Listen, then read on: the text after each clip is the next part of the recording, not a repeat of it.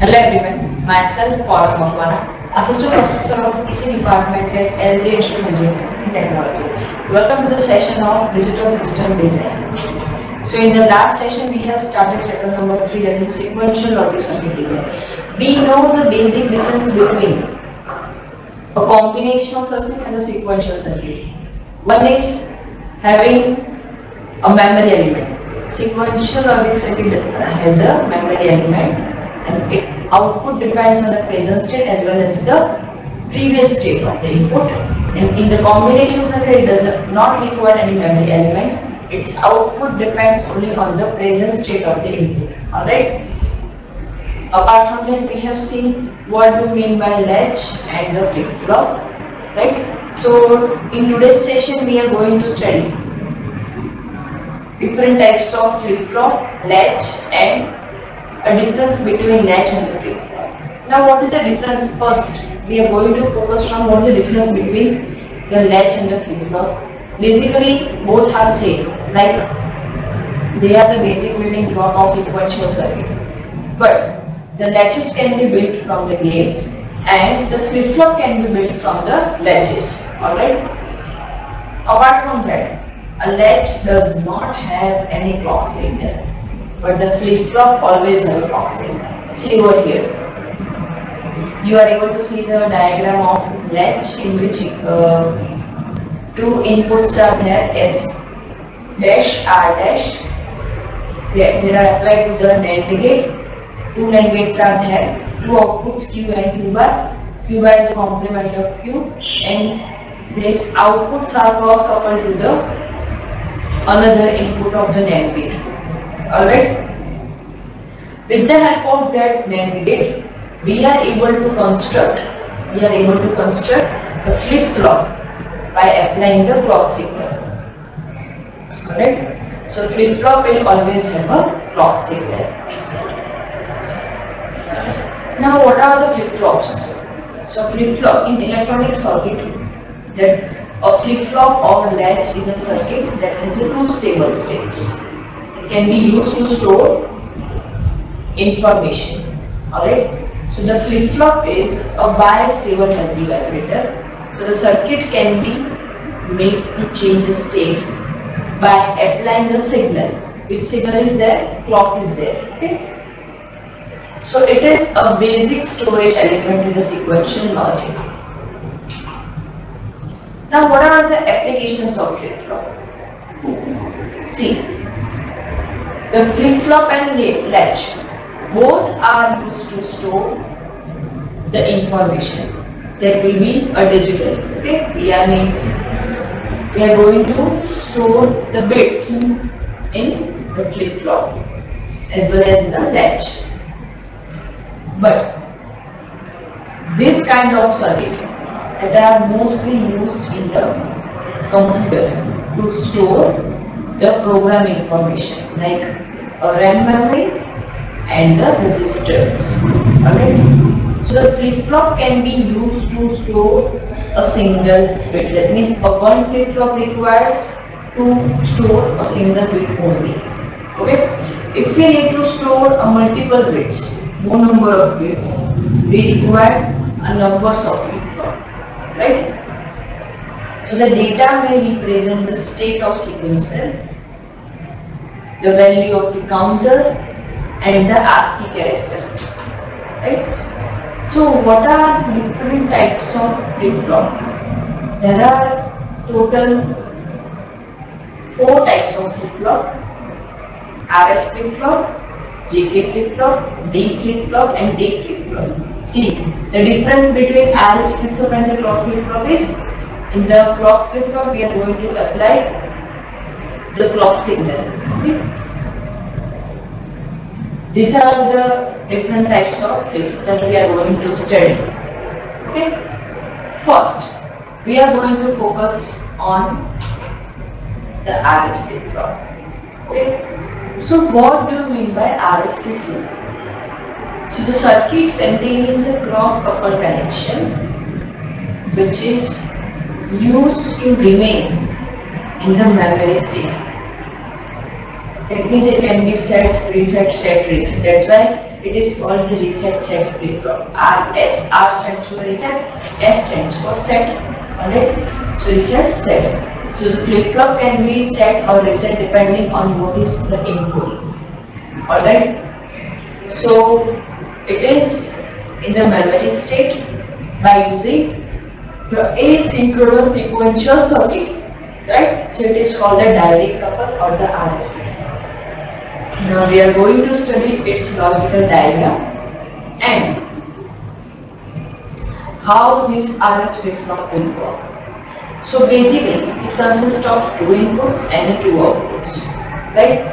Two inputs are R and S and two outputs are Q and Q bar. Okay? Q bar is the complement of Q. Right?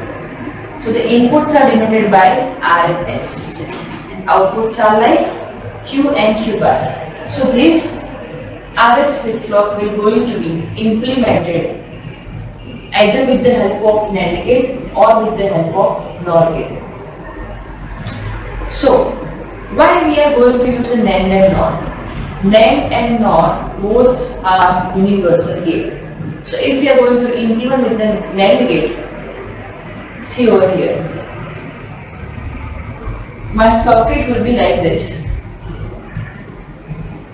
Two inputs S dash R dash, or I can say S and the R. Okay. Q and the Q bar is my corresponding outputs, and these outputs are cross coupled to each other. See, the output Q is connected to the second NAND gate of the input, which is having the R dash, and the Q bar is connected to the first NAND gate, first input of the NAND gate. Alright, so these are called the cross couple connection. Alright, now by applying the input, what is the effect on the Q and Q dash? Whatever will be the state of the Q will be the over here available at the complement side, the Q dash. Alright, consider that my S and the R both are 0, 0. Right? So based on the state of my input and at which gate we are going to apply, we are going to apply it on the NAND gate. We know the condition. If any of the input in the NAND gate is equals to 0, then output will be by default is 1. Alright? Why? Because NAND gate is the complement of AND gate. Right? So in the AND gate we know that if any of the input is equals to 0, output is equals to 0. So the complement of that 0 is 1. That's why any of the input is equals to 0, output is equals to 1. So if both the inputs are 0, 0, we can say here my both Q and Q dash both are 1. But it is not allowed. Why? Because whatever may be the state of the Q will be available at the complement side of the Q dash. If the Q is equals to 0, Q dash must be a 1. Alright? That's why if both the outputs Q and Q dash are 1, that means it is not allowed. Alright? So that's why the first step not allowed. So consider second case. S is equals to 1, R is equals to 0. Now what to do? Apply. S is equals to 1 and R is equals to 0.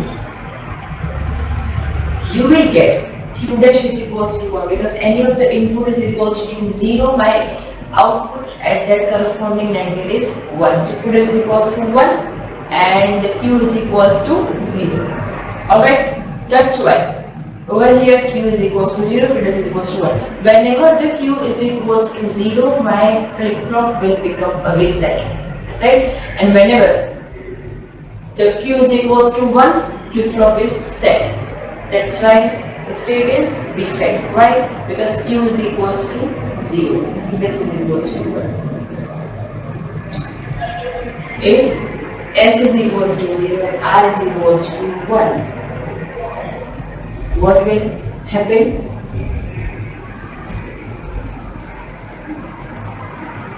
apply S is equals to 0. See over here S dash is mentioned, that's why 1 is going to be applied. Alright, and R dash is there. So whatever the state of the R, what is R? R is equals to 1. Apply 0. That means at S 1 is going to be there, and at R 0 is going to be there.